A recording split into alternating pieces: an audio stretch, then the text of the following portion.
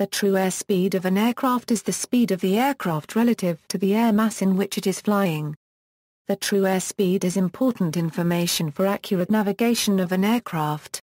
Traditionally it is measured using an analog TAS indicator, but as the global positioning system has become available for civilian use, the importance of such analog instruments has decreased.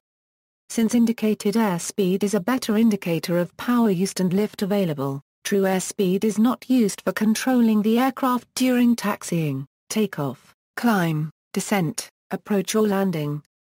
For these purposes the indicated airspeed (IAS or KIAS) is used.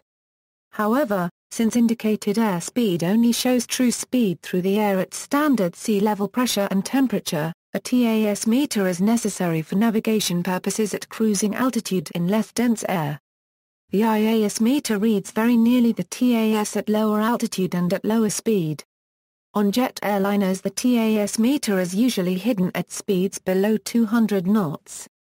Neither provides for accurate speed over the ground, since surface winds or winds aloft are not taken into account.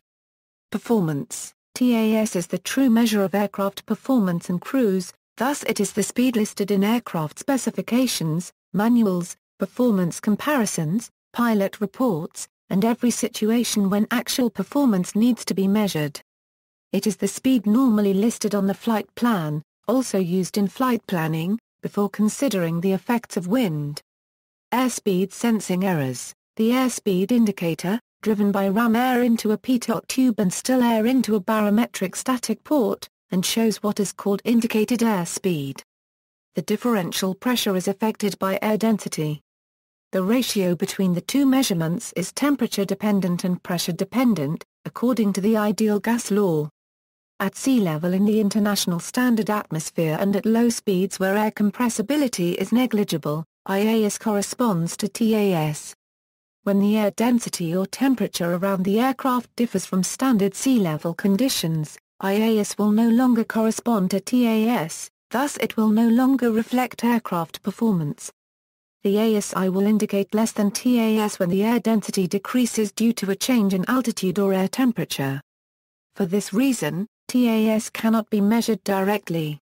In flight, it can be calculated either by using an E6B flight calculator or its equivalent.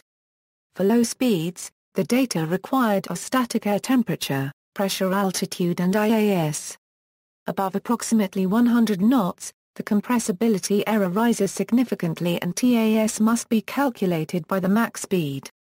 Mach incorporates the above data including the compressibility factor. Modern aircraft instrumentation use an air data computer to perform this calculation in real time and display the TAS reading directly on the EFIS.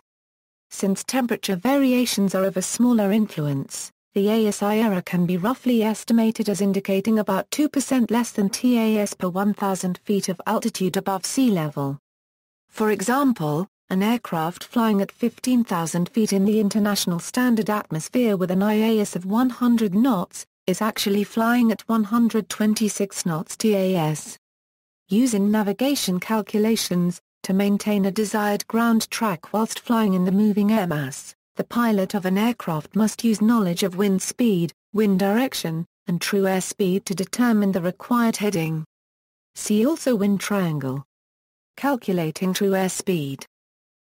Low speed flight equals, at low speeds and altitudes, IAS and CAS are close to equivalent airspeed. TAS can be calculated as a function of EAS and air density. Where is true airspeed, is equivalent airspeed, is the air density at sea level in the international standard atmosphere, is the density of the air in which the aircraft is flying.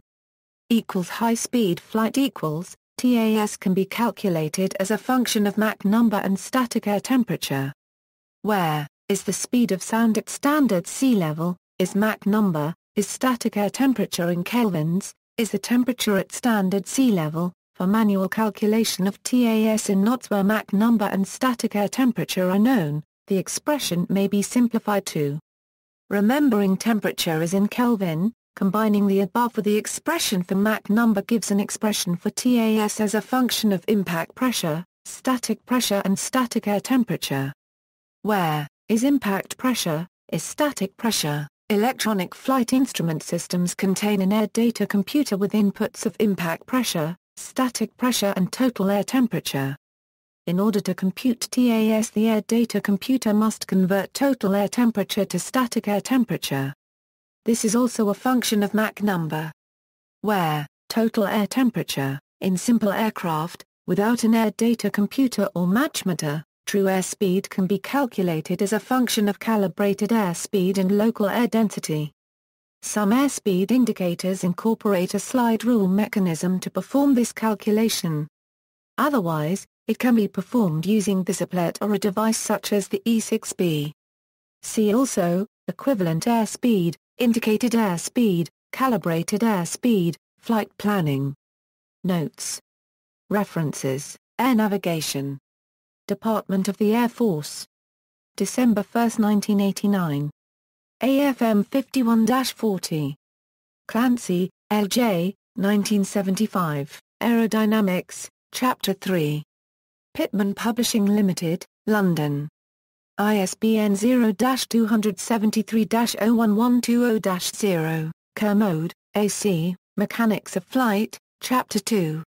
Pittman Publishing Limited, London. ISBN 0-273-31623-0. Gracie, William, Measurement of Aircraft Speed and Altitude, NASA Reference Publication 1046. External links, a free Windows calculator which converts between various airspeeds according to the appropriate atmospheric conditions, Android application for airspeed conversion in different atmospheric conditions, true, equivalent, and calibrated airspeed at Math Pages, Nabyte Airspeed Converter, Android version, avc.ersmont.com, True Airspeed Calculator. Calculate true airspeed, Mach, P. Tube impact air pressure and more at louismontero.com.